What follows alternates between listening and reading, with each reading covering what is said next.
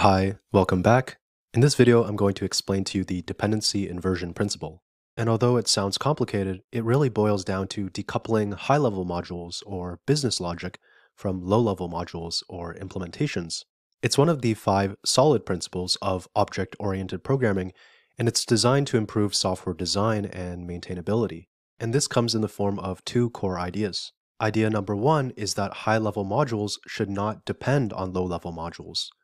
Both should depend on abstractions. And idea number 2 is that abstractions should not depend on details. Details should depend on abstractions. Without dependency inversion, changes in low-level modules, for example, database implementations or APIs, can ripple up to high-level modules, which makes the system very fragile and harder to maintain. By depending on abstractions, the high-level logic remains unaffected by the changes in lower-level details. And this works because of 2 concepts, the abstraction layer and the dependency injection design pattern.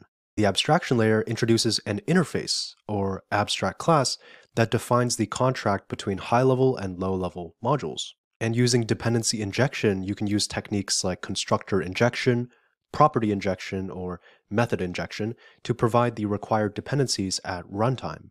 Okay, so here you can see there's a code snippet that does not use dependency inversion. Data processor is tightly coupled to the MySQL database class, and any changes in the database requires modifying data processor. Okay, now let's revisit the same code snippet but with dependency inversion introduced. So here, data processor depends on the abstraction database, not on the concrete MySQL database. So switching to another database, for example, Postgres database, would require no changes in the high-level module data processor. And we get lots of different benefits from using dependency inversion. So we get improved modularity because the high-level logic is decoupled from the implementation details. We also have better testability because the mock dependencies can be injected for testing.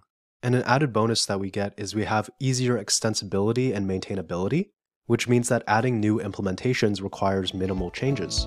If you learned something new today, I would greatly appreciate if you left a like and commented below. And if you want to help the channel grow even more, you can consider subscribing to my channel and hitting the bell icon to receive notifications for future updates. As always, thank you very much for watching this video, and happy coding.